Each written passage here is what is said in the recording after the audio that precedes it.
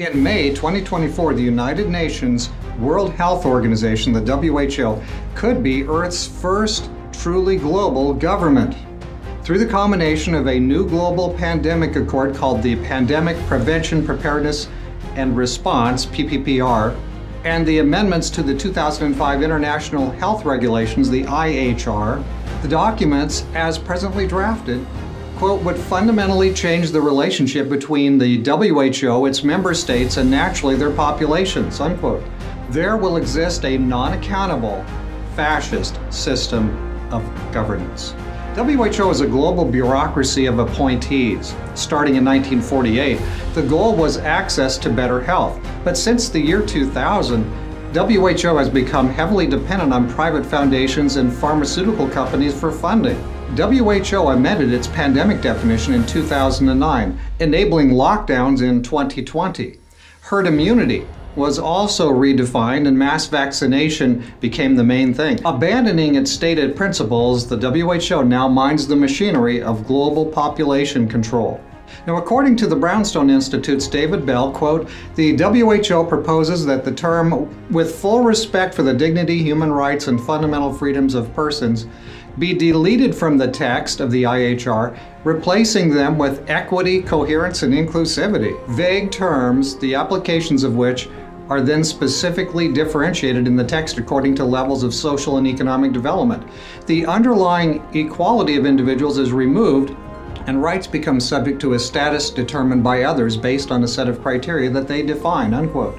Under the new IHR Article 13A, states are required to follow WHO recommendations and could be compelled to incarcerate, inject, require identification of medical status, medically examine, isolate, and/or restrict the travel of individuals. So there you've got a digital ID all over the place. Now, the proposed legally binding agreements would incorporate WOS and WOG models of operation, whole of society and whole of government. Now, these envision the enlistment of people at all levels into the support of a single narrative for the common good. Government, the medical cartel, social and other media, banks, lawyers, and other professionals would be mustered in support of a single preferred story handed down by the WHO. The WOS approach, whole of society, means that religious organizations, churches owning hospitals, etc., will be expected to support a single story. The proposed accord especially addresses wrongthink. In Article 1C, the proposed PPPR accord defines terms.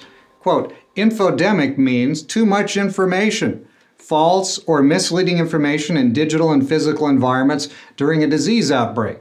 It causes confusion and risk-taking behaviors that can harm health. It also leads to mistrust of health authorities and undermines the public health and social measures. Unquote. Yeah, too much information during a global public health emergency? What's that? That means information that they don't like or don't want you to have. Now, Article 18.1 of the PPPR Accord says this, quote, the parties shall strengthen science, public health, and pandemic literacy in the population, as well as access to information on pandemics and their effects and drivers. It goes on to say that they will combat false, misleading, misinformation, or disinformation, including through effective international collaboration and cooperation, as referred to in Article 16, unquote. So yes, somebody of these unelected elites declares that certain information is false or misleading or disinformation, and now here comes the censor with his scissors. Governments signing the accord are required to act against content having been labeled as false, misleading, misinformation, or disinformation. But how can this commitment be reconciled with America's constitutional right to free speech? Now, of special concern under the PPPR are the powers that are granted to the WHO Director General. Quote, the Director General shall determine on the basis of information received, in particular from the state party within whose territory any event is occurring, whether an event constitutes a public health emergency of international concern, in accordance with the criteria and procedures set out in these regulations. So this empowers a single individual to declare a PHEIC, a public health emergency of international concern. with one stroke, you see.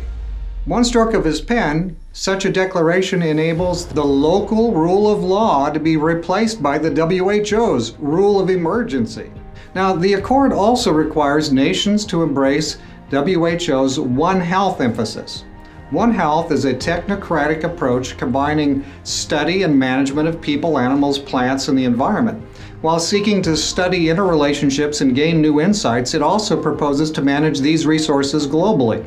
The United States CDC has already adopted the One Health approach, advocated by the UN, the World Economic Forum, and others. The PPPR requires signatory nations to adopt the One Health approach. One Health is broader than many realize. Do you know that it actually includes the global food supply? So Revelation 13, verse 16, describes a global economic lockout of those who resist the exercise of power to compel conscience.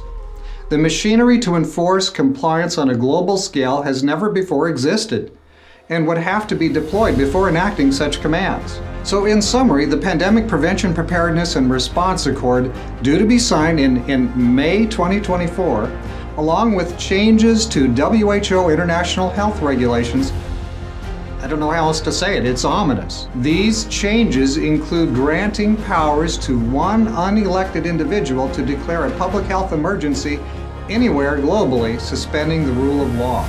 The power to compel persons to be vaccinated or incarcerated, the use of One Health ideology to control human populations and climate resources, including food, on the basis of climate change theory, and heralds an unprecedented surrender of liberty.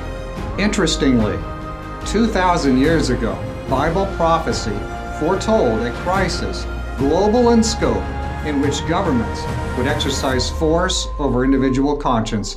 Isn't it time to look again at what the Bible has foretold was coming? Hey, I'm Larry Kirkpatrick with Horizon Watch. Make sure you subscribe to this newsletter and get some other people. If people are sleeping, maybe you can wake them up. Subscribe to the newsletter, download it, print it out, and share with some people. You know what? We're really living in weird times, but there's good news ahead. God wins in the end. If you haven't been looking into Christianity lately, you're behind. The times are catching up with you very rapidly. May God bless you as you explore and try to understand, and as I try to understand the things that are happening right around our ears.